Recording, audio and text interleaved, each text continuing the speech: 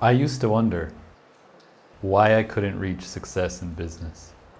I had so much knowledge, and yet guys who knew much less were making much more money. I got depressed, thinking that I was a failed entrepreneur. Then I discovered a secret from an ancient book of India. This secret told that there are 4 different types of people, each with their own set of abilities and activities. And they use this to understand what type of work to do. Because doing work that goes against one's nature leads to frustration, lack of meaning, and disengagement at work. So, why is this important today? Gallup, a workplace consulting and global research firm, revealed what is happening behind the scenes of many companies. They analyzed over 100,000 business units in 96 countries. They found that 80% of the world's employees are disengaged at work. As any manager knows, a disengaged employee is a less productive employee. Their research shows that business units with engaged workers have 23% higher profit compared with business units with miserable workers. This means that if you are a company with 10 million in profit, that's an extra 2 million. Gallup goes on to answer the question, what promotes employee engagement? They said, people want purpose and meaning from their work. They want to be known for what they're good at.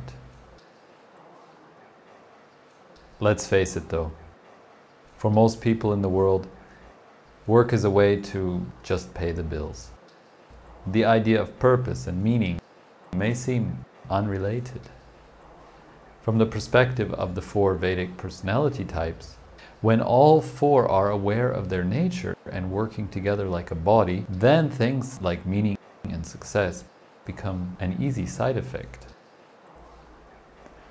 Just as a body has a head, arms, a torso, and legs, in the same way the 4 personality types work together to serve each other. Now imagine, the arms are missing, but the rest of the body is healthy and intact. So even though 3 out of 4 components are functioning, it will greatly hinder doing anything practical in life. By understanding ourselves and others, we can collaborate effectively. So these are the 4 types, together with their original Sanskrit names.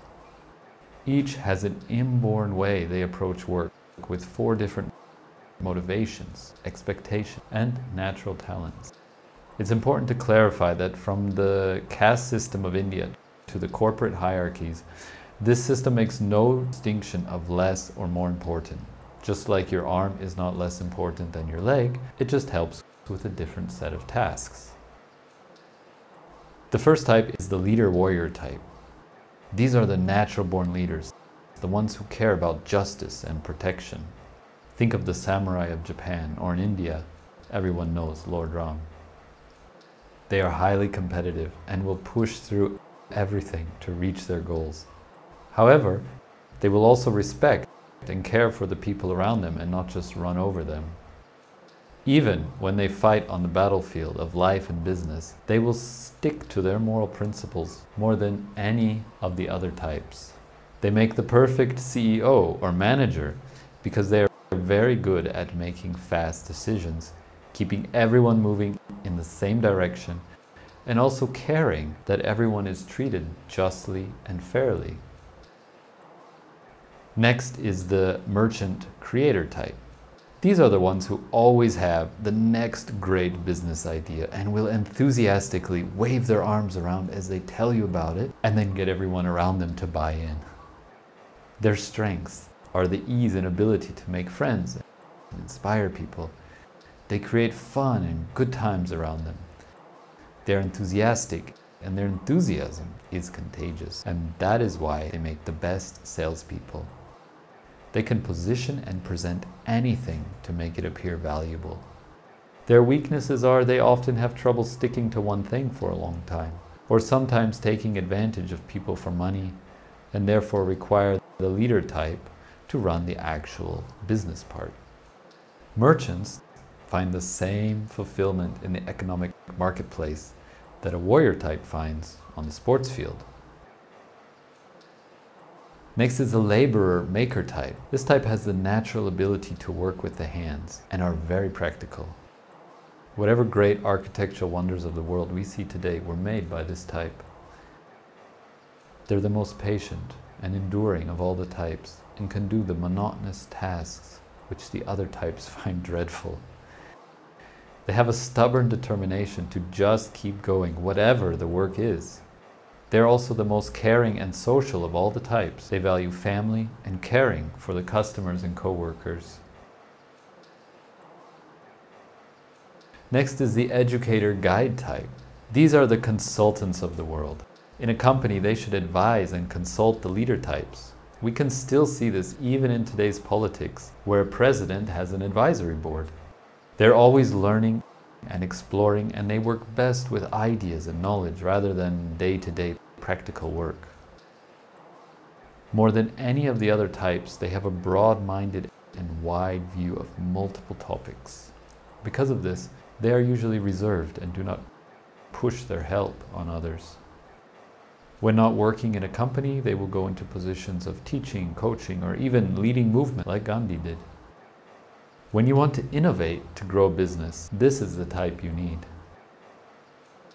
Now, of course, this was a brief overview, just like if I try to describe Africa or America in a few sentences. You're probably wondering, now, which type are you? And in a few minutes, I'm going to give you a website link where you can learn more. First, I want to give you an example of how this works on a practical level. A few years ago, I started working with a warrior leader type who had just started a new marketing company in Switzerland. There was a couple laborer-maker types and myself as the educator-guide type, but we did not have a merchant-creator type in the team. So a couple of things happened. First, because we had no merchant-creator type, we struggled to get sales. And eventually, the leader had to take on that role and personality, which meant that he could not focus on his role to develop and stabilize the business operations, which led to a lot of stressful emergencies. Basically, the company grew much slower than it could have if we would have had that fourth missing type involved as well. Secondly, because I was an educator-guide type, I naturally found out innovative things the company could do to stay ahead of the trends, which resulted in the company finding a new niche market and becoming the #1 story brand marketing agency in Switzerland. Again, the other three types are usually not tuned into innovation and new things as much, so a company without the educator-guide type being given sufficient freedom to explore, they end up stagnating after a while. In fact, statistics say that over 90% of new businesses do not survive past 5 years, and I believe it is because of an unbalanced and incomplete team. Here's what this looks like as a life cycle of a business. The merchant has a great idea, then a leader steps in to manage laborers and consults with the guide to go to the next level, at which point the merchant type gets going again and the company grows. So if we now develop an understanding of and use these 4 types, society can enter a new era. These 4 personality types are just as alive and ingrained in every human today as they were in ancient times. It's like a lost science in the same way that Ayurvedic medicine was a lost science for doctors in the West. So where to start? I want to again reference what Gallup pointed out about that massive disengagement at work. In their summary, they said, the real fix is simple: better leaders in the workplace. Managers need to be better listeners, coaches, and collaborators. Great managers help colleagues learn and grow, recognizing their colleagues for doing great work and make them feel truly cared about. In environments like this, workers thrive. So first, help to ensure that qualified leader types get the right positions in a business. Leaders who understand these 4 types will be able to build the future of work. Furthermore, It's the leaders who define the purpose and goals, so they need to ensure people with matching values to enter the team. Second, understand yourself and your type. If you find that you are not doing what you should be doing, make small steps to move in the right direction. A verse from the Vedas says, "It is better to be bad at what you do than good at what is bad for you." Everyone comes with gifts matching their identity. And when you understand your identity, then you understand your gifts and tools and how to use them. If you want to start with some information and a free personality test, visit VedicPersonalityTypes.com. Third, learn about these 4 types. By understanding other people's needs and personalities, you will have more success interacting with them. To conclude, I believe that the future of work can be bright, and when teams including the 4 types collaborate together, each understanding their natural talents and abilities, and are able to use them to the fullest, thus benefiting themselves, their team, and the entire world. Thank you.